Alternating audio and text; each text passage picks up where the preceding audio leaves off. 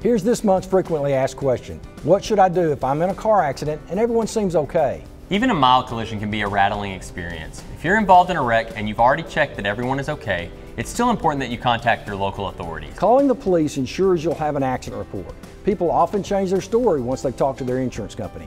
And having a police report will help you avoid a potential he said, she said scenario, as well as avoid someone providing you with expired or false insurance information.